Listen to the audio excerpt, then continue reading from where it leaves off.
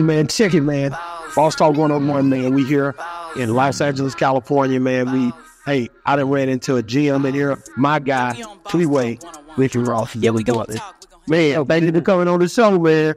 We're doing it again. Man, I love doing it too, man. It's something else, man, about, like, when I come out here now, every time I've been out here and did Boss Talk, I always get to interview Freeway.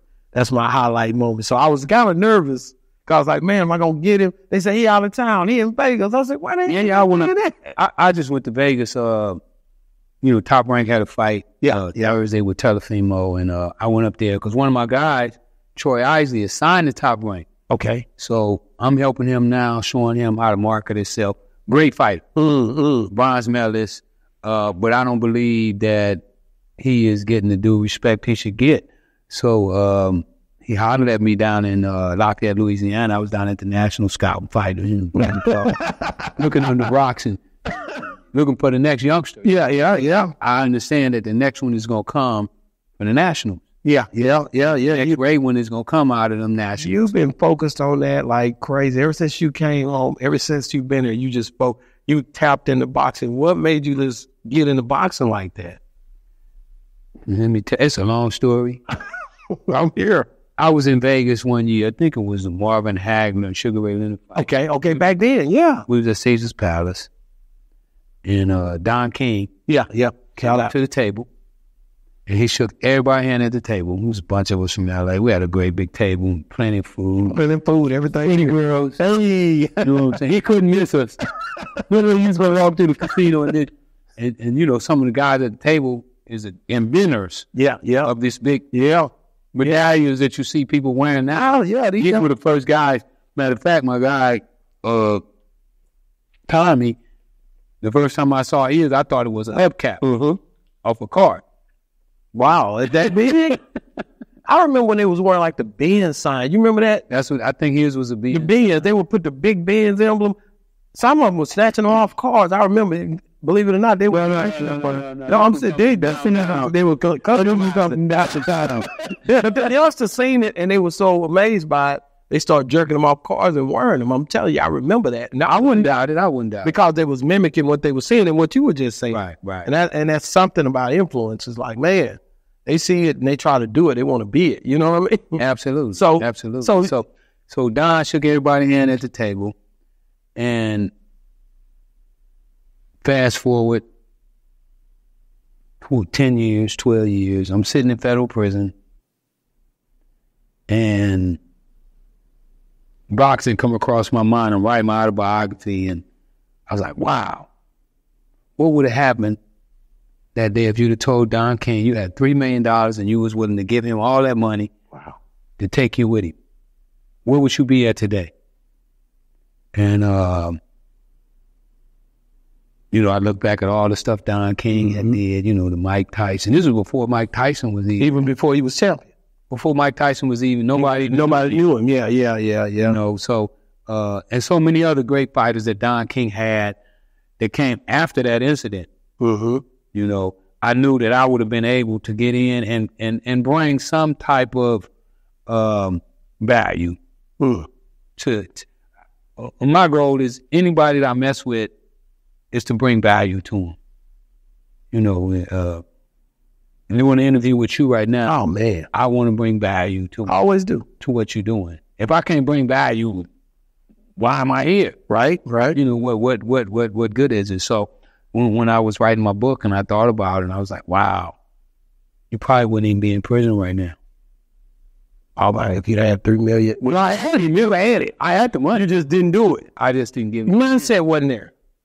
Wasn't focused on that. Nah, I just didn't know. Nobody explained the future to me. Yeah. I had investments. I had motel, tire shops, beauty salons, but I had never thought about you could be a boxing promoter. But you think about it, when you're sitting in prison and you can think about a lot of things. Yeah, your mind get real clear. You get real clear. Some people snap a life sentence on you. Oh, man. You start thinking about a whole lot of good stuff that you're going to miss. Yeah. I remember some guys who were going through some things. They said, yeah, man, come on, ride with me. People would think you really would ride. You just thinking about things that was going on in the world. Yeah. You know, when you're locked up, you're not going out there, but your mind can take you there. So Yeah, that's what absolutely. You know what I mean? Your mind is super powerful, and you know, and that's one of the other things that I learned is to allow yourself to dream. Yeah, you know, and that's one of the things that I really feel we as Black people have lost our ability to dream. Man, and a dream is vision. Yeah, yeah. You know, a dream is something saying that this is possible. Your mind is telling you that this is possible, that you could accomplish this goal. If you ever had a chance to read that article they did in LA Magazine on me. When did they do it? 2013. No, I didn't read it. No, what was it about? Like, what did it capture? When he came to interview me, he was writing my obituary. Wow. He said he was writing my obituary. And I was telling him about my business plan. He said, "Oh, you writing a business plan and you dead. What the hell you doing with a business plan? You don't need no business plan. You need a funeral." Yeah. But I was laying out my business plan. You know, oh, I'm going to get into boxing. Or I'm going to have a clothing line. Or I'm going to do a movie. Or I'm going to have books. Or I'm going to have mixtapes. Or I'm going to be working with rappers. I'm going to do concerts. Wow. Visionary.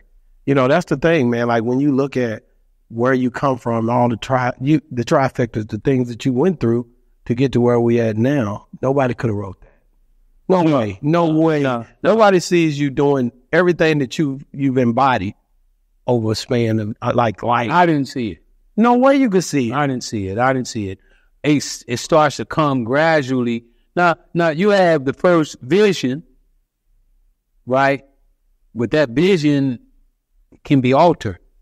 Yeah. You know, can be made bigger, made brighter. Yeah. So no, I didn't know. I mean, I never thought, because I ended my time up in Texas. Yeah. So being in Texas, I no longer got LA newspaper, LA News.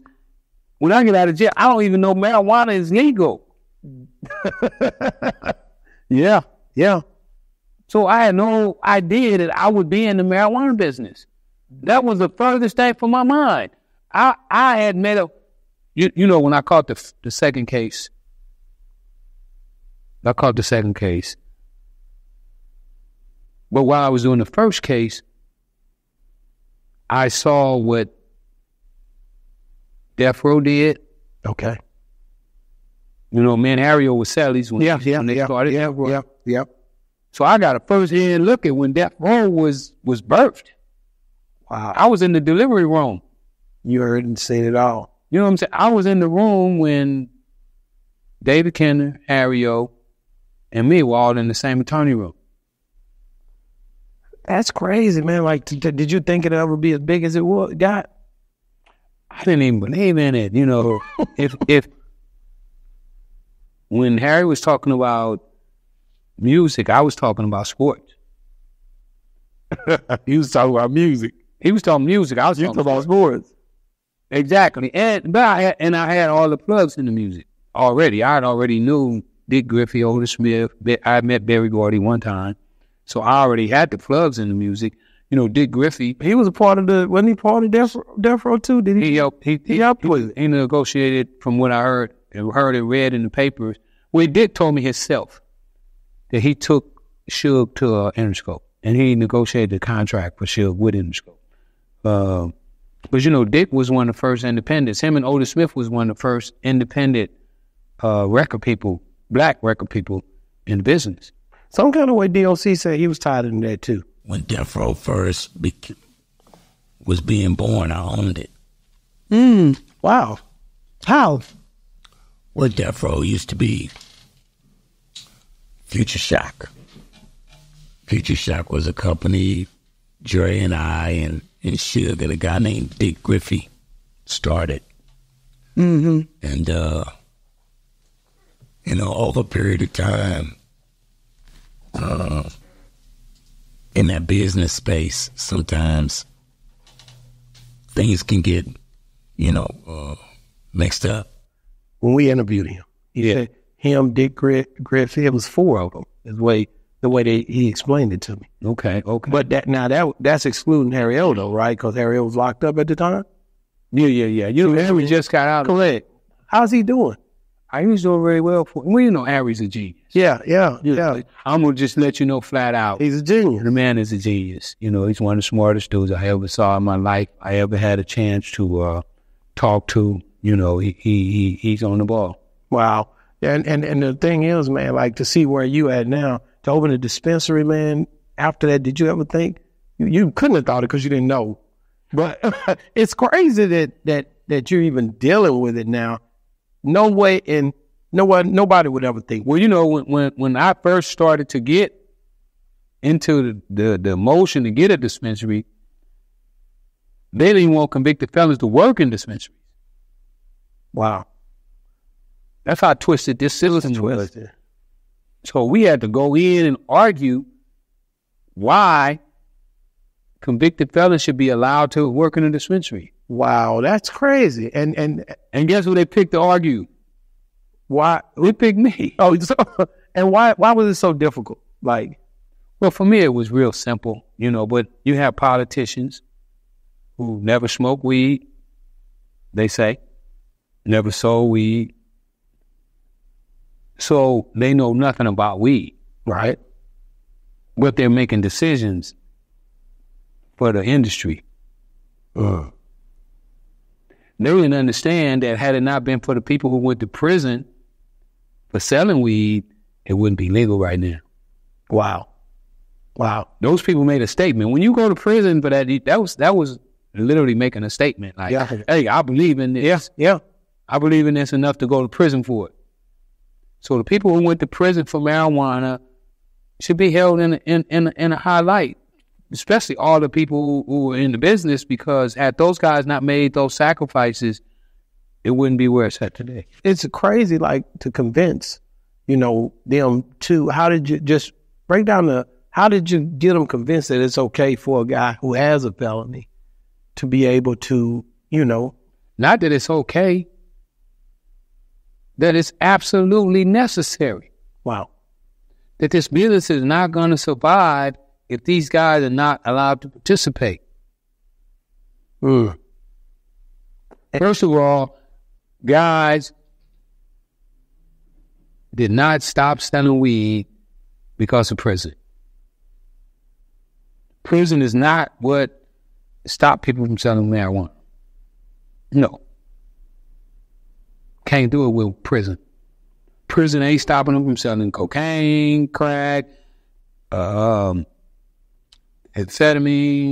They still selling all that stuff, and they giving ways of time out for it, but dudes are still out here selling it. Because they have no other way to make an income. This is what they know. They hustlers. The drug business has no selling.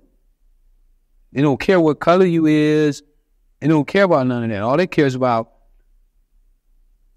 do you have some money? Will you take care of your business? You do those, that's all the drug business care about. I thought about you when I was on the welfare. I said, have you, going in the bid, doing the things that you've done, did any deal ever go bad where you went in to purchase something and it didn't go right? A lot of people. Because you're like, how many? That's what I'm saying. Like there's crazy instances. I lost a friend like that. He got shot, because the deal didn't go right because somebody tried to rob him. They came down from another state. I think it was from Memphis. They came to Texas and they tried to, they're supposed to do a deal and go back to Memphis. But when they came, they came to rob him. Right. And he ended up killing him. But there has been cases like that. I know I've seen as well in the game. I never got robbed. Never got robbed. That's what I was thinking. I almost got kidnapped before. Almost got kidnapped. And, I done had people run off with millions. Correct. Millions. Millions of dollars. Millions of dollars they done run off with. The way I looked at it is, if I give it to you, then it was something I could lose. Yes, because you're fronting this. You fronted it to them. Correct. So if you front something to them, you already got it. You got to be something that you can afford to lose. They may not give it back. They may not say, you know what, I appreciate what he did for me. I'm gonna make sure he get his too. How did you determine who you would front to? Well, you know, it's a numbers game. You know what I'm just saying? How would you determine? Because the person, he comes to you, he wants to be. Well, the first thing I would do is try to make sure they're not smoking dope. That's the most important thing. That's the most important thing. Yeah. If you in front of somebody that smoke dope, they ain't gonna smoke it. That's right. That's so true. Now they might start off for a little while and make some money, but eventually the dope gonna catch up with them. Mm-hmm. So that would be the first thing. Then I would look for guys with a temperament like mine. You know, guys who maybe down on their luck. Mm-hmm. You know, maybe didn't do well in school, but maybe was a great athlete. Those guys are always good. Yeah. You know, they just got to be trained. A lot of times, it comes down to what you know and who you know. And when I say what you know, because what you know can get you a long ways.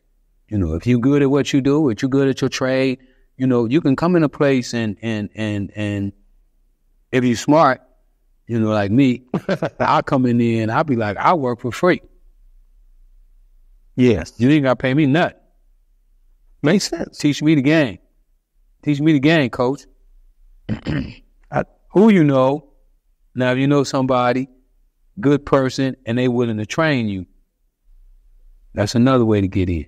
I thought about if somebody knows, when you say who you know, meaning if somebody's already connected to you, and they bring that person and say, hey, you know, this is my friend. He you know. Yeah, that's the same thing. Same thing. Yeah. That's a level further away than if they come straight to me. Yeah. But a lot of times what happens, if say you front this guy or whoever, or this person, he's going to have people that he's dealing with. And as he get more loyal to them, or if he comes up on a level, he may come bypass them or find a way to get to you because he's trying to figure out a way to connect to the source. Right. Well, that's always everybody trying to get to the source. Everybody trying to get to the source. I'm trying to get as cheap as I can and as good as I can. So, and that should be with any business you go into. Wow. Yeah. Get it as good as you can. And hopefully, you know, you don't have to step on nobody's toes, you know, doing it. And what I mean, like, if I take you to the source, you ain't got to cut me out. Man, you can go together. So often, you know, you take somebody to the source, they cut you out. They don't want to deal with you no more. And that's real. And then the source start to deal directly with them. Yeah. When they do that, I feel shaded from both ends. I'll be like, man, you serving that dude, and I brought it to you. Y'all cut me out the deal. And then you go to the other guy, man, I brought you to this dude, and you gonna cut me out? Come on, like Scarface movie, same thing.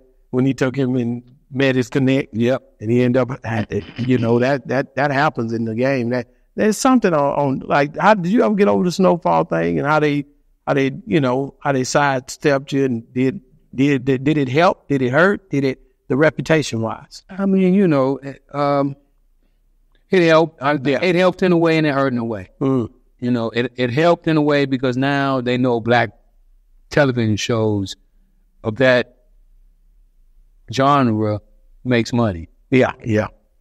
It hurt because they say, oh, your story been told already. So I say, no, my story ain't been told.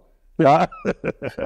That little piece of it, yeah. It's a lot more than that. It's a lot more than 6 years. Yeah, for sure. All lasted 6 years. It's a lot more than 6 years to me. Wow, way more. I had to ask you something else I thought about too. Dave Mays, you see how he connected with Suge Knight how he's locked up. Would you ever done something like that when you was in the Feds, as far as talk on the phone and do like an AI podcast? I probably would. I see what I'm saying. I did interviews on the phone. Okay, so okay. I probably would have. I probably would have did something like that had it been going when it's crazy, you know. In '96, when my story broke, this reporter came down, and he came down on my birthday. Okay, and he bought me a domain name. Really? He bought my name. This reporter came down. He bought my domain name. I don't even know what happened to it, or if I still own it, or what. Yeah. This was at the birth of the internet. Yeah. And had I been more aware, you'd have kept it going. I could have capitalized on it more. You know, when Dark Alliance, when Dark Alliance came out, you know, my story is the first time any major newspaper ever published a story on the internet. Really? Yeah. But the thing is, if you'd have kept that domain and kept that same mindset to keep pushing into technology, it would have just kept rolling. It got bigger and bigger, right? But I didn't know. I didn't understand technology. I didn't either. I get it. I'm saying I didn't get technology when it first came out. It was like, I think it was like AOL. It was all type of, I worked with different stuff during that time too. D1s, and I wasn't reading the newspaper. Yeah. I was barely starting to read the newspaper. You know, I was still, a little rough about my study. Yeah. Especially in technology, right? Because at that time, everything was hand-to-hand tangible. And you even the mail, the U.S. mail, they didn't even believe in it. That's why they didn't get ahead of it either. Right. Because they was like, that ain't going to change nothing. We're going to keep doing this. Amazon was nobody. Amazon wasn't around. It was just Amazon wasn't around. Hand-to-hand is what I'm saying. Google wasn't around. The mailman pull up, he still got the checks. You know what I mean? Yeah. But that changed, and I don't think they really, because if they'd have knew, I was like, if they'd have knew, they'd have got ahead of it and they'd have started creating their emails and they'd have started being more impactful. You know what I mean? Right. On keeping control. Because they had everybody at the time, if you think about it. They had everybody coming to them for all information. But and that's when you seen them, they filed. I don't know if you probably was still locked up then, but they filed to a child, like they was losing all kind of employees. Who's on AOL? No, I'm talking about the U.S. Post Office. Oh, no, I didn't pay attention. Oh, they were losing all kind of. They lost everything. Yeah. But they could have had everything in control, but that's how you get the Amazon, the UPS, and everything else started to get stronger. And that's the part where you got to be on top of it. Like you just said, you gotta see it before it happens. You know how important that is. You gotta be a visionary. Yeah. So what do you when you look at like the dispensary and opening it up, what is just run me down through there on what we got going on. Well, my dispensary gives me the right to sell weed in California. Okay. With that, it gives me the opportunity to use my skills to make this business become one of the biggest businesses that I can do. What I do at my dispensary, we buy weed from brands. Okay. We're able to buy from the best growers in California, all the way down to the worst growers. So when you come in, you got a selection. We have, I think, 80 SKUs is what they call it. Wow. In store terms. And that means different brands of weed that we carry. And it puts me on equal footing with everybody else that has a dispensary. Okay. You being one that's dealt with drugs, drug selling, dealt with all type of drugs, does that give you an upper hand now that you own a dispensary? Well, I feel like I give myself up, but I mean, when I look out here at the world, I see a lot of people who can't think. Okay. Or refuse to think. I mean, one time I read a book and it says, what's the difference between a guy who can't read and a guy who won't read? Ain't much different. Ain't no different. No. Because I look at like the guy who can't read, if he start trying, because I was a guy who couldn't read at one time. But I started trying to read, and then I eventually learned how to read. Now, a guy who say he can't read, but he won't, is he lying? You're right. You're so right. Like that. Like when you go into the dispensary, how did you come up with the design? How everything would lay out? I had some people come in and design it. You know, show me I ain't no designer. I know, but you still gotta prove it. That's a part of you gotta know the layout. You know, one of my strong points. I'm gonna give y'all my secret. Okay. is I let the people who do what they do what they do. Who am I to tell you? You a designer. How can I tell you what to design? Yeah. You know what I tell them? I want something they gonna like. Yeah, and that makes sense. That makes sense. Well, okay, what about the quality, though? The quality of the product. How do you know what they're telling you is the best? It's my manager, Okay. in my store, Okay. is the best damn manager in the whole world. Hands down. I put her up against anybody. You never see the best man. Listen, I hold myself in high regards. When I go around her, I humble myself. Wow. Because I see brilliance. What gave you the confidence in her? How did you figure that out? You had to know something about it. I met her at a book signing at a dispensary. Okay, that makes sense. So I go to this dispensary and I'm signing books, and my weed is in their dispensary too. I'm selling weed too, but you can't actually sell. I couldn't actually sell the weed. They had to sell it for me, but I could tell people, hey, go buy my weed too. You got my book, go buy my weed. Yeah. So I meet her, cool. So I get in front of her, we start talking. I don't know if she's the manager of the store. Wow. This store cracking. Yeah, it's going in. It's cracking. Wow. I'm thinking she's just a bartender, right? Because Yeah. how she carries. She ain't, ain't all muscled up. Yeah. No. She's okay. She in there working. Figured it So out. we start talking, and then she started giving me tips. Hey, this is what you need to do with your brand. Oh, yeah. Well, how did you know that? He said, well, this what's selling the most. This what they buying. Wow. So I started to gravitate to her knowledge. Okay. I called her, hey, what you think about this here? And I won my license.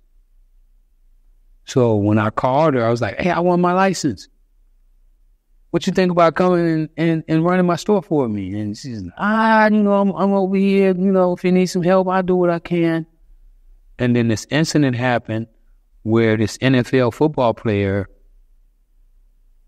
beat up his wife, who was black. Okay. He was white. Then they killed her. His dad was part owner of the store. Whoa. So they took all the black product out of the store. And she quit. Wow.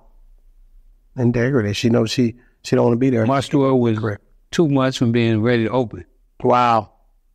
What luck. So did she called you? She's like, hey, man, Nope, we was talking. Y'all already talked. Because she was already going to help me with my store. Anyway, yeah. Anyway, even if she stayed at the job, she's already committed to helping me. She already told me, I'm going to help you get your store going. Don't worry about it. But then when that happened, it was a shoo-in. Boom. Yeah. Do you think that's one of your qualities, to go in and see different people that got certain talents and be able to pick them out? But that's the game. Mm-hmm. If you can spot great people. Or I read this book one time, and I can't even think of the author.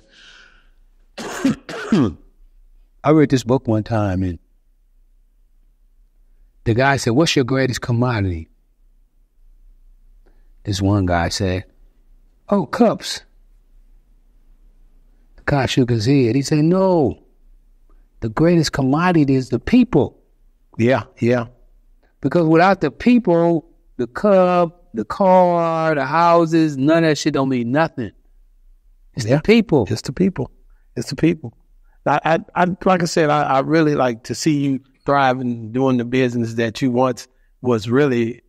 It was a black eye in the game because you was doing the business. Now to be doing that business, how dope is that? It's super dope. I'm gonna get a game of black. I've been hanging out with you boxers. Oh yeah, I got my job together. Yeah, that's right. Yeah, that jab on there. But it's dope though to see you pull that off. It's like, man, because when people think of you, they think of that. You know what I mean? So it's a dope way to brand yourself. Wait till you see some of the articles they've been writing in the Weed magazine. What? I can only imagine. Hey, some of these writers, they got vision. They said, he can take the game over. Like, it's over. They said some incredible stuff. The game is over. It belonged to it. You know what I mean? Yeah. But I mean, that's what I say, man. Like, the universe lock it in a certain way, man. God is different. You don't play with us, man. Like, it had to be something to it. But what about people that's incarcerated for, like, weed, marijuana? Like, a lot of the partners of mine, like, do they ever get, exonerated, and do they ever get to get out of it? They should. California did it. They did quite a few states. We traveled around doing that. Yeah. We got lawyers together, and the lawyers would do all the paperwork for people to get their cases expunged and so forth. With the social equity, I went all around the country talking about social equity. Yeah. Why they couldn't exclude not only convicted fellas, but also blacks. Yeah. Also Hispanics. Yeah. All of these people play a part in this legalization of marijuana. That's something else. So they also should be able to participate in the legal side of it. Because, for a while, the only people who were getting the license was rich. I know. People that didn't look like us.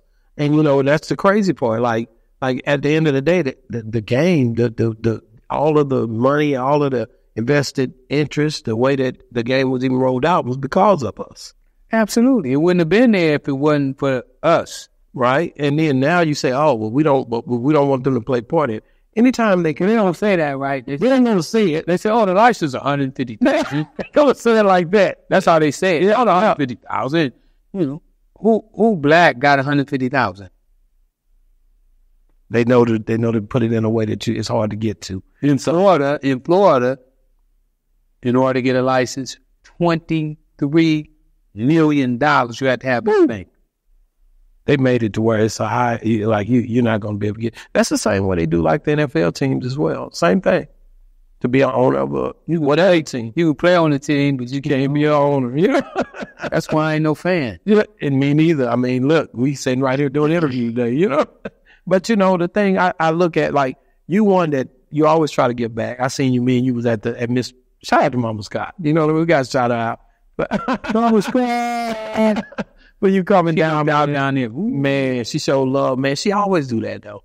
We did the first. Like, Mama Scott ain't no joke. Not at all. We did a fast bash and everything else down there where she lost a lot of money. But she's the type of person she don't stop giving.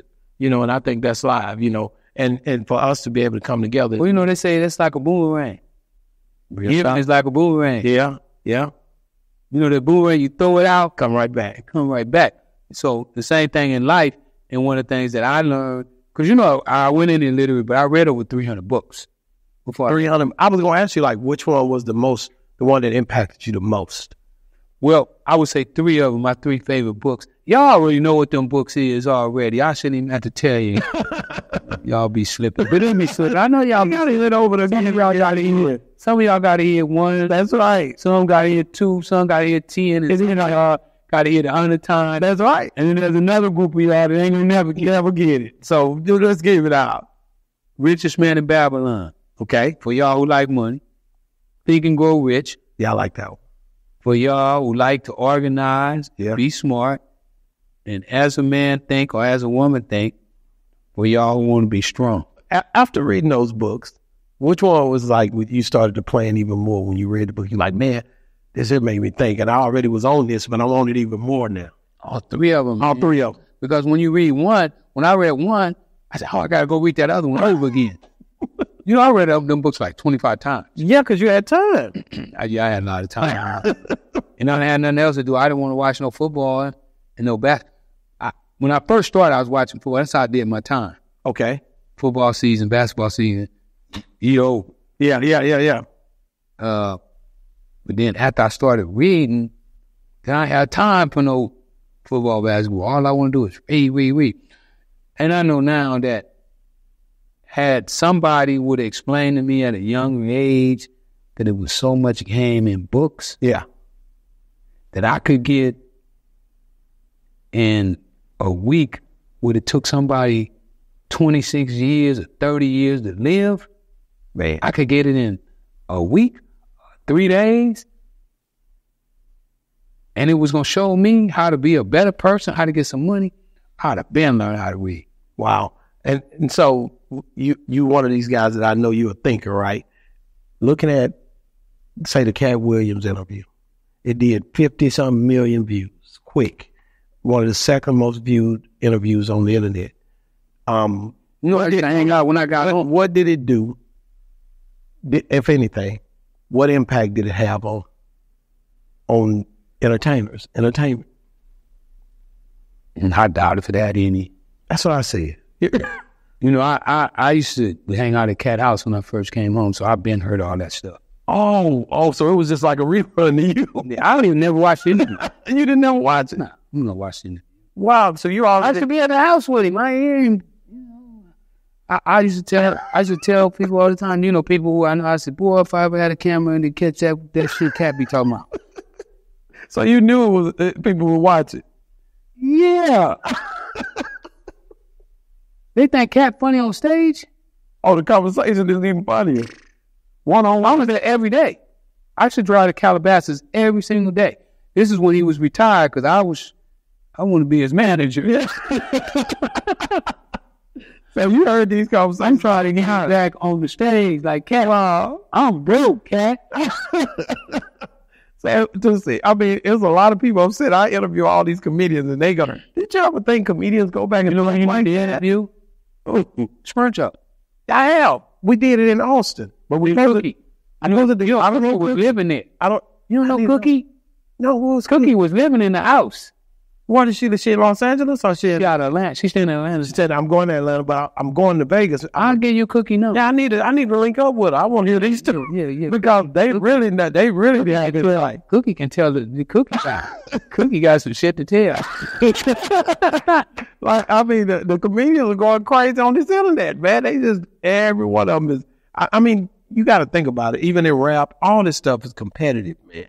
Oh, absolutely. People compete. Life is competitive. Dispensaries is going to be competitive, too. They better. You gonna try to knock their socks off. They better. I'm sorry. You going to put a black eye on it? It's teaching me how to do the jab. You know what the jab is? What is the jab? Jab is the setup shot. Oh, the jab ain't going to, they don't knock it. Very few people get knocked out with the jab. The jab is just to set you up. And what I'm doing right now is I'm setting them up. And sometimes they use a jab as an illusion. Like, well, I'll hit you with it, but they ain't really going to hit you with it. Let's wave it at you to make you think they're going to hit you with it.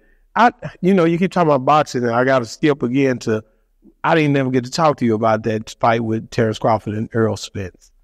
And you're talking about the jab. He never established the jab or anything with Crawford, and that's his strong point. What went wrong, or what did you see in that fight? Well, you see a superior guy. Did he look like? But you've seen Spence fight before. Crawford is a superior guy. He's a different person. You know, I've been down in Omaha. You really watched a lot. I know you have. With his homies, and you know, I listen to him talk, and the guy's different. You know, the guy don't party, he don't drink, he wrestles, he skates, he dances. Now we take Spence on the other hand. Spence having a great time, man. Dallas Cowboys, City Lights, drunk, City Lights, wrecking the Ferrari. Oh yeah, it went crazy. That stuff take a toll on you when you got a person who is totally committed. You know, Crawford is totally committed. Yeah, and you know, I can't wait to see this fight with Canelo. I'm betting on that fight. I should have bet. Who fight Canelo? Yeah, he gonna fight Canelo. When? They finna lock it in. Who you got? I'm finna put 10,000 on Crawford. I don't gamble either. Yep. I don't gamble, right? But this one, my guys told me they called the Ryan Garcia tank card Brown. Really? They told me. And this is because, you know, I'm messing with all the coaches now. Yeah. My game is to get the coaches. Okay, I can't talk to the fighters, but I can handle the coaches. That's with me. Yeah. So I talked to the coaches. They've been telling me, wow. So they feel like they told me it's going to be a knockout? They told me that it was going to be on the one with Spence. They told me, they said, Spence ain't going to make it. They knew. Anthony Peterson, I managed Anthony Peterson. He told me, he said, man, but I don't gamble. But I tell my friends what to bet on. Oh man, you got to get in there.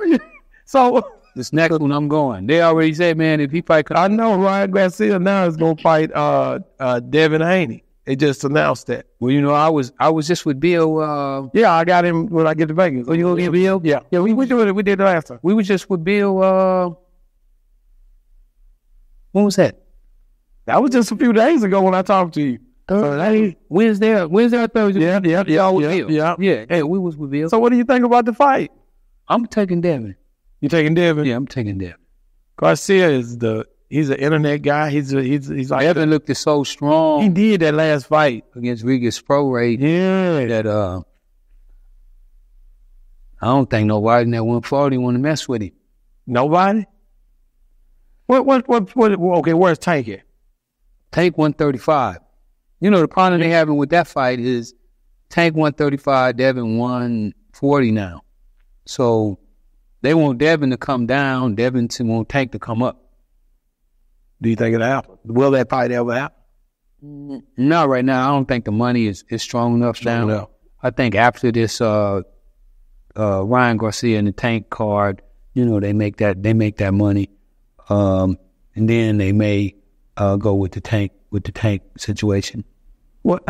Okay, and you know I always go back to Kid Austin, and you told me he was good. And who are you looking at now? What are you doing with who are you working with? Well, right now, you know, I got Troy Isley. Okay, my best fighter I ever had. Okay, was amateur background. He was a bronze medalist in the Olympics. Okay, I got another kid, Jason Moreno. He make his debut Saturday in Philadelphia. I got another kid that I'm working with called Kraken out of Alabama. Albert Vermeer out of New Orleans. Another kid out of Lafayette, Louisiana. I met him at the Nationals. Keith. We don't have a deal yet, but he's going to let me help him negotiate his deals. He's talking to all the top promoters. Who else I'm on right now? Probably a couple other kids I'm on that I just can't think of right now. You know, there's so much stuff in my head right now. Yeah. Film. Yeah, we finna start casting the film. We should be casting my movie. You gonna go? They finna cast. Finally. So you finally gonna get it done. Nobody's gonna try to steal it. Listen, me and you done sat down a few times. Every time you start doing something, somebody try to take it. Somebody try to figure out a way to stop it. Is this gonna happen? No, this is gonna happen. Okay. We've been building this for me and Gino been working on this film. Cause you know the Hughes brothers was gonna do my movie when I was in jail. Yeah. So Gino was the reason I didn't do the movie with the Hughes brothers. Universal Music. Yeah. Universal movies. Mm-hmm. Because I didn't like the contract, and you know they told me I could have the soundtrack. Then after we got ready to sign the contract, it wasn't in the contract. I had the soundtrack. I said, hey, it ain't in the contract. So me and Gino been working that long since like 95. Wow. We've been trying to put this together. We done been through a lot. So I got a text the other day, and they said they needed a headshot for all the producers, whatever the paperwork called. I can't think of it right now. And all you boxers, if I didn't call your name, call early. We're going back to remember. Give him a pass. Give me the pass. Because I do it on you too. Oh, yeah. Sure, man. But they called me and asked me for the headshot for that paperwork. And this is my movie. So yeah. Oh, your movie. Oh, this is your movie. Like that's got so much stuff going on. But you got to think about it, man. Like to do a movie. How hard is the casting calling, getting the people you want in place to do the movie? Well, you know, what I want to do, I want to get some, you know, I told them from the beginning, I want to get some new people shot. So I want to we want to do a casting call here. I want to do one in Atlanta. I want to do either Houston, Dallas, and probably Chicago. Wow. I want to do casting. So you want a variety? Yeah, I want people, I don't want to be like the gatekeepers. You know, we got the gatekeepers. Yeah. Oh, man. You know, and they like, you know, like Katt said, they don't want to let nobody else in. Wait a minute, don't bring Katt up there. What about this dress thing? Does the dress thing, do you think in acting, does that demasculate emasculate the black man? I wouldn't wear no dress. But it's a bunch of them that do have credibility and say that it's an art. You see what I'm saying? I mean, it could be. But you know, it's certain ones. You see Denzel, Samuel Jackson, and the Three Amigos. There was one more. But There's a few of them that's not putting on that dress. You don't even ever have to worry about that. But there's some of them that do. And some of them, Tyler Perry. I don't knock nobody for what they do. You're right. I get it. If you like men on men and, women on women, that's your thing. I'm cool with that. But everybody that's doing the acting part not into that. I don't know. I don't care. I get it. I'm just saying me. You know what I'm saying? You would never do it in the acting. Like, I always want to be able to go to the hood. Yeah, for sure. Yeah, they they can tell me, oh, you can't go to the hood. If the hood say I can come, I'm coming to the hood because I like to be over there. It's just what I like. Now, whatever you like is what you like, and I ain't got no problem with what you like. No, I 100% agree. So if you want to wear a dress in the movie and act like a woman, okay, go ahead. If that's what it takes for you to get some money. See, I like to get my money with my mind. That's real. I like to outthink. That's real. I want to take it back to these sexes one time, though. Like, for you going home, when you go home now, like, that's a long time ago home. 12 years old, you left. No, I left the Texas when I was 3. I thought you left at 12. No, 3 or 4. Did you go back? Because you told me you all. I go back all the time. No, I'm saying, well, when you was hauling paper. I used to go every summer. That's why. That's what it was. That's how I get some money. See, you couldn't make no money out here. Hey, they ain't had no fuckwood out there. You ain't hauling no damn fuckwood or no. And when you went back, you still got some of your family members? Most of my family members down there. Well, my mom had 24 brothers and sisters. God, dog, man. We lived all over y'all everywhere. We everywhere. I understand. Just you? No, I got a big family out here. My mom probably had about 7 brothers and sisters that stayed in California when I got here. Wow. So y'all just pretty much packed up and moved. And then you're talking about, I got cousins that was 30 years older than me. Yeah. So they got kids. So, the family is ginormous. One of the things that I hope to do one day, when I become like these weed magazines is predicting, when I become this multi-billionaire. Yeah, you told me you was going that way. Well, that's what I didn't tell these magazines. You told me, I knew you. But I didn't tell you. Didn't tell you. I'm bad to tell you. No. But I'm just saying they know the potential in what you've done and who you are. They coming into that. What she said. Yeah. When I had my grand opening, she walked up to me and she shook her head and she was like, "Man, it's up." I said, "What?" She said, "You and this together, $2 billion. Easy." I said, "Wow." Like I said, the branding part is massive. There's so many things you can do with that because of who you are and what you've been through. Yeah. Like you got that leverage on them. Nobody else could do that. Nobody else has done what you've done. And I have fun doing it. That's real. I just like this shit. I know, but let me go back to your family right quick. When you moved up here, when things start rolling in the, back in the day when the drugs and all that stuff, Frank Lucas on the movie, it shows that he brought his family up. Did your family members ever come? I imported. Well, you got no talent.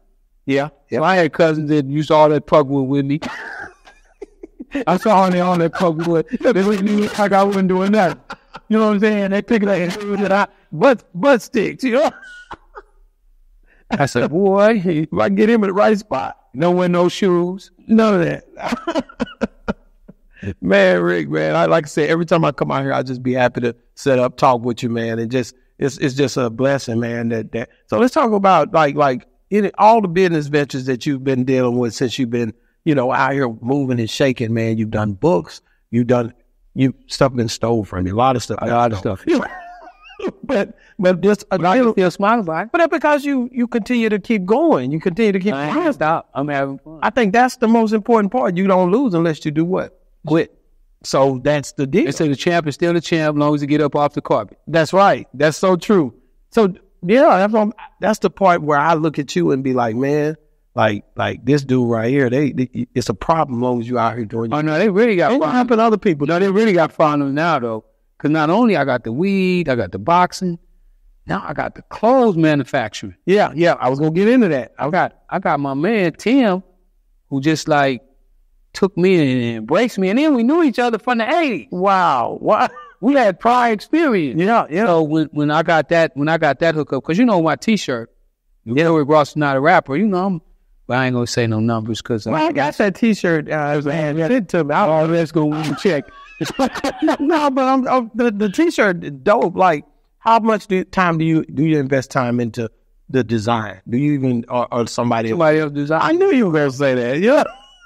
Do you let people who see it? Yeah. Somebody else design. And when you seen it, do you like, okay, let me feel the quality of it? It's a nice shirt. Oh, the quality of the shirt got to be nice. One thing I learned from selling drugs, the quality got to be good. They want the best quality they can get at the lowest price they can get. Wow.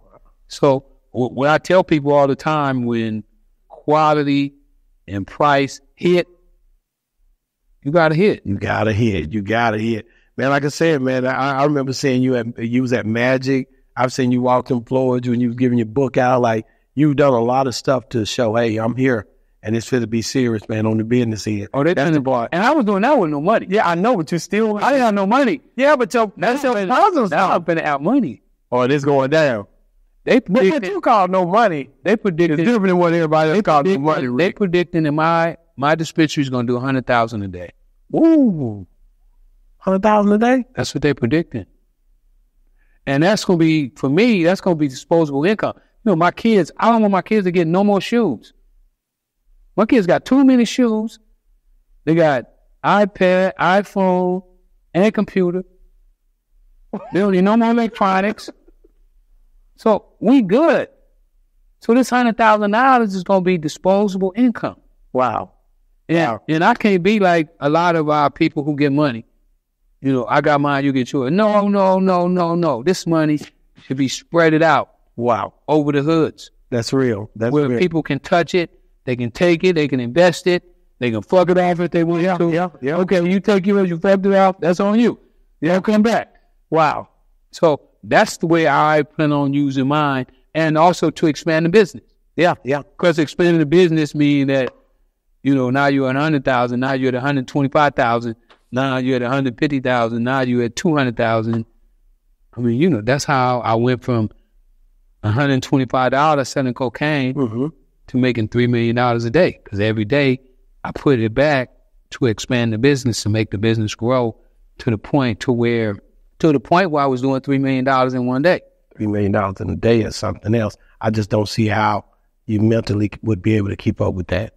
I've heard that story. I've seen you tell that story. And I'm like, how did this... Well, you just enjoy yourself. But you don't go steal. You don't learn to steal. Just like now, you just go steal. Let him steal a little bit. Let him steal a little something. The rapper stole my name. He needed that. Yeah, he probably never would have made it in the industry if he wouldn't have stolen the name. Let him have that. John Singleton needed to steal a movie. And John probably, because I really feel like John really liked me. He looked up to me. At least y'all went out and talked about it. Well, you know what I figured happened? John took the show to FX, and he said, I got the real Rick Ross. We want to do his movie. And FX said, oh, we don't want to deal with that gangster. We don't want to deal with the real one. Who really sold drugs. We like these guys who just said something. Never did. Yeah. That's you and Rick Ross. No. You've never seen him. Have y'all ever talked? We talked several times. Have y'all ever face to face? Not face to face. No, he don't want to talk. He never wanted to be in the same room with you. No. And I you know, with all that money. That's the trip. If it's really his money, it might. If it's really his might money. be a prop. Really think like a guy would play that. It might be like a guy playing gay. What? He really ain't gay. You know what I'm saying? What do you think? And you just said that. Yeah, you say someone really ain't gay. They just put on a dress and act gay. That's it. So he might be playing like he rich, but he really ain't rich. They different. That's right. But why do you think he would not want to be in the same room with you? I mean, if you put you take two Nike tennis shoes, Air Jordans, everybody love them. They love them. They spend their last dollar on a pair of Air Jordans. You put the fake Air Jordan and the real Air Jordan on the table. And which one get the value? Yeah, that one that's fake gonna be. The kids don't want the fake. So you probably never be in the room. If y'all never do business, y'all would never. We can never do business. Could never do. But what's gonna probably happen is it's gonna get. As I get so big, people gonna start saying, "Man, you a fake. You got to go down in history as the fake Rick Ross. You know that's going to be his motto when history is written. Because, you know, we write history right now. Yeah, we making history right now. So when they go down in history, he's go down in history as the fake Rick Ross, the guy who stole the real Rick Ross's. Wow. Yeah, and that's because you are Freeway Ricky Ross, who pretty much the only way he could change that is change his name and build it all over again. That's not going to happen. That's the only way he's going to go down in history as the fake Rick Ross. When the history books is written, and the history books are definitely going to be written, he's going to go down in history as the fake Rick Ross, the guy who stole the real Rick Ross's name. Wow. And he and then all the other stuff that he came into contact with the CEO. Well, no, it don't even matter. That's going to be overshadowed because of y'all's success. Exactly. You're exactly right. I even think about that. Nobody cares about the other part. They're just looking at the success rate. Yeah, when they start reading the history books and going through the books and the future kids, it's going to be like, oh, he tricked a whole lot of people. Man, Rick Ross, man, God, dog, man. Because when I first heard, like I said, I didn't even think about it. But when you came home, it became very prevalent of what had happened. You know, people started recognizing, like, dang, man, Freeway out. You know, Freeway out. What's going to happen? What's going to happen when this $30 million movie hit the screen and advertisement is all over, and now everybody Oprah gonna call me. You know, she gonna find it. I need to talk to. She gonna find it. Say I need to talk to him. That is so true. Like the bigger it gets, I'm gonna tell her how much money you got. Man, you didn't want to talk to me when I had nothing. That's it. I'm like Mike Jones. Shout out Mike Jones, man. Huh? Man, shout out. Thank you so much. Didn't like me now, y'all. How you hanging out with me, man? So just again, man, I want to go back into the dispensaries a little bit. Give me more. Just give me a little bit more in detail, like for guys who don't understand how they're able to get into the business. I can do that. Yeah. What we did is we started a trend out here in California called social equity. Okay. Now, social equity, as you know, we never got our 40 acres in the mule. Never. Lord, I should. And stop. I was like, but I done took 40 acres. Stop asking. But I don't think they even give it to you. And none of them want them doing no.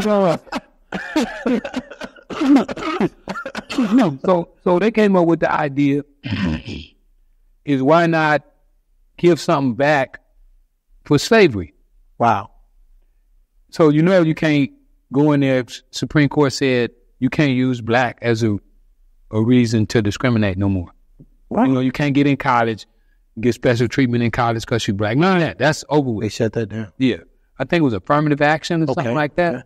So what we did is we came up with the idea, what about people who were targeted by the war on drugs? Because you know the war on drugs was targeted on black and Hispanic people. Facts. No, that's big facts. Facts. The numbers don't lie. The numbers don't lie. So what we said, since they illegally targeted these communities, why not allow these communities to benefit now from a drug that you used to target them for that is now legal? Wow. So if you are a convicted felon, and most states, besides child molestation and armed robbery, you good. Yeah. Them two, they don't want them two in there, and I don't blame them. No, I get it. I don't like them two either. So, but that then you guys had your head on to even go that far, to keep going, pushing. Yeah. When did you guys start the venture? Because you got to think about it. You've been home now. How long have you been home? I've been home 14 years. 14 years. It went by fast. It went by fast. When did you guys start the venture to get that to make that happen? We started. I didn't start it. I heard about it and I joined. Yeah, they had already started a movement, and when I heard about it, I just joined in with them. Wow. You know, with the movement. How long was you on that movement with them? 5 years ago. 5 years ago. 5 years ago. Yes, that's a lot of time, man. Yeah, to see it through. I wonder how long did it take them when they started? How long did it? Right around the same time. Same time? When they started maybe weeks or months before I heard about it. Wow. Because I was with the little clicking, you know, going to City Hall, trying to get it all figured out and making sure that I could get a license. So he was like, I'm on this. I'm really into this. And you know what else we doing too? Me and my man Tim, we are giving. It's kind of like, I guess you heard about what they do with the football players, how they getting these NIT deals. They been Yeah. Well, we're going to be giving those same type of deals out. Where if you're in high school, you're a great football player. Well, we're going to do all your merchandise for you. We'll create your merchandise, help you create your company, That's right. and then put your stuff out for you. So you can make some money while you're still in high school, while you're in college. Wow. Tennis players, basketball players, rappers, we don't care who you are. We want to help you hold your stuff. Now, a lot of these guys, they go do these deals and they don't get no money out of it. That's real. They get, this way, you own your stuff. Out of it. Yeah. Why not own your own? Like with me, I own mine. Yeah. Don't nobody tell me what I can put out, when I can put out. I put out when I want to. So we offer those deals too. I got to ask you about the clothes, like the dispensary name, the brand. How are you guys branding that? I know you dispensary. Yeah, I mean, just the logo, the brand, putting those things out there, because that's going to sell. Well, yeah, we doing. You see what I'm saying? They're doing a brand. We doing a brand for the dispensary. One of the guys came up with the name. Name it after yourself. Freeway Ricks. That's it. Yeah. What possess? Yeah, possession. With the S at the end. Mean that. Yeah, you possess it. So any symbol, any logo. Oh yeah, we got a logo. You will see the sign. Yeah, I'll put it. We got a big sign. We got a big sign in there. Like, and see, what I'm saying, I can't. But you didn't. Did you design the logo? No, I didn't. Did you? You approved I it. approved it. Yeah, of course. They brought it to me. What made you? Did you pick just from that one? Because it looked like Scarface. Hey, I remember when me and my boys first went to watch Scarface, right? Yeah. And when we left out the day, they all start calling me, you Scarface, you the real Scarface. When y'all seen the movie. Yeah. So New Jack City, Scarface is Scarface for you.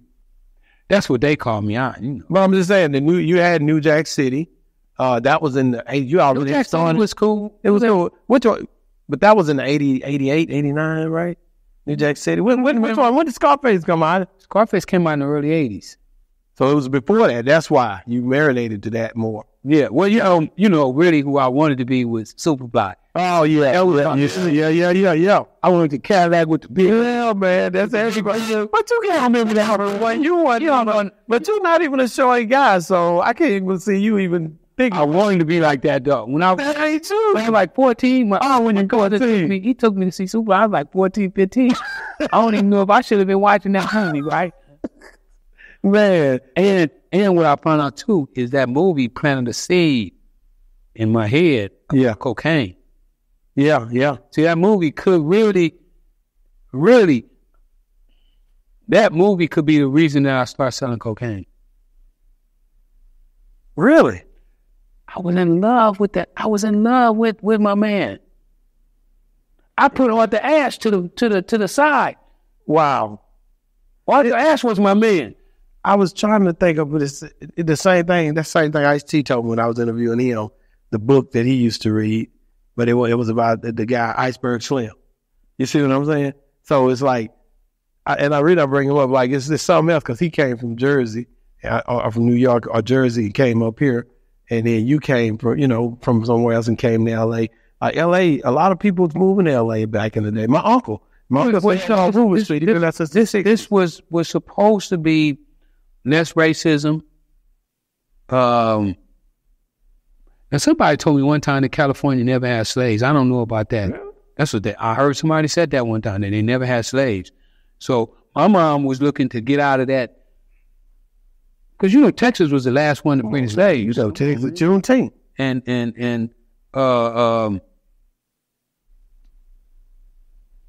they still have black and white bathrooms in Texas when I was about 7. Wow. So she was trying to get us away from that. She didn't want us to grow up. She must have knew I was a fool. I'm going to get killed. They going to get him. And, I didn't go to Texas and start selling dope till late in the game. Yeah. You went back to Texas? My cousins was down there. So I had to put my cousin down. Oh, man. I had to put him down. I couldn't even They let me all Prowood. Man, somebody got there's something else going on now. This shit I ain't have yet. Can you play with Kilo, man? And they went with it. They went with it. Yeah, my cousins grew up down there. You know, my twin cousins, they used to run down there. All over the East Texas side, right? Yeah, all the East Texas, Dallas. And that's what I'm saying, man. Like, for you to still be here today telling these stories, man, some of them dudes, a lot of people didn't make it through. No. But you know what? And I kind of, you know, I'm going to pat myself on the back.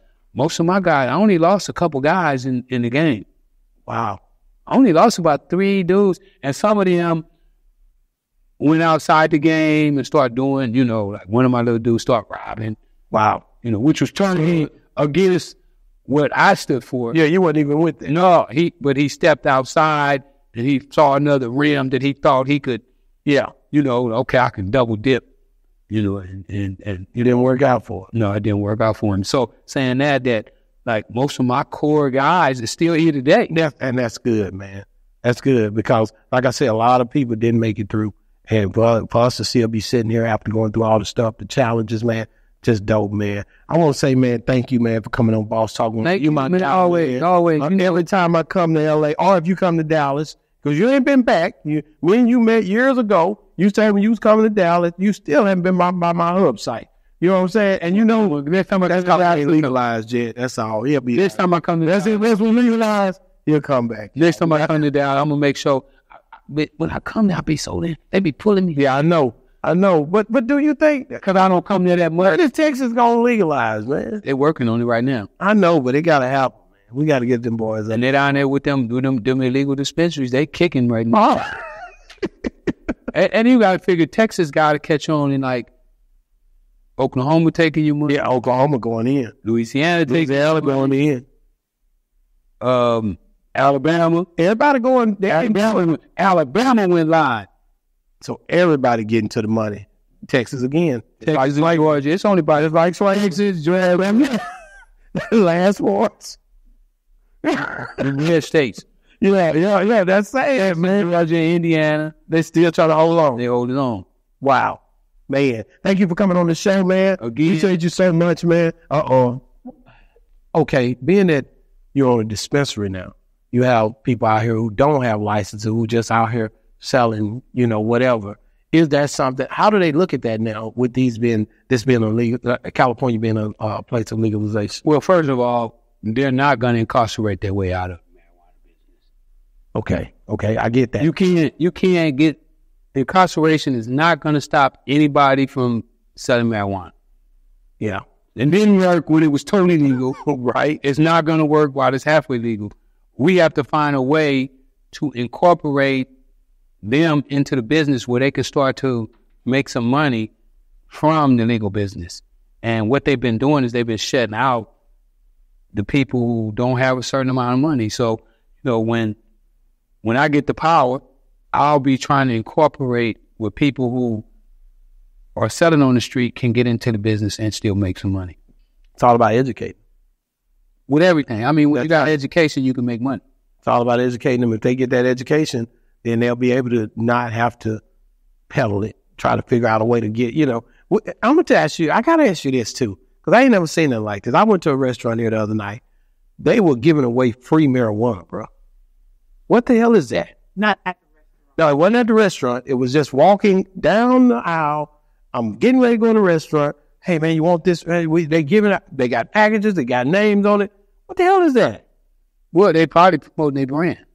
You know, you can just give it away. It's a glut of marijuana right now.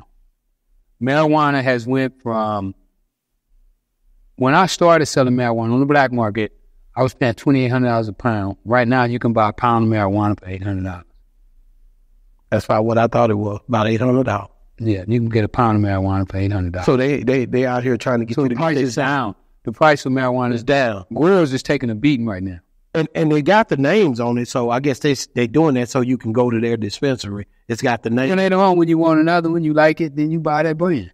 That's what they're doing. Yeah. That makes sense, though, because you got people out at, even at restaurants and malls that give you samples of the food. It's the same thing, really. Same. I didn't think about that, but I don't know if I smoke it. It's hard to understand. It got to be a hell of a brand. You know what I'm saying? Like the brand you gotta know. Like this is the brand, right? Hell yeah, man. Why would I open this up and I don't know? And that's gonna be one of the things too when people get to the point to where they're not gonna want to smoke nothing that they don't trust.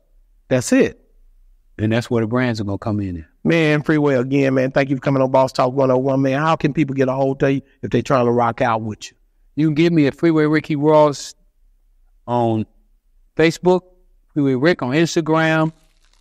You can order the shirt. They got the shirts, man. You got the shirts right here. Come on now. Go get them. Hey, man. Listen, man. Freeway, the realest one, man. Like I said, man, to see what he's done, unbelievable, man.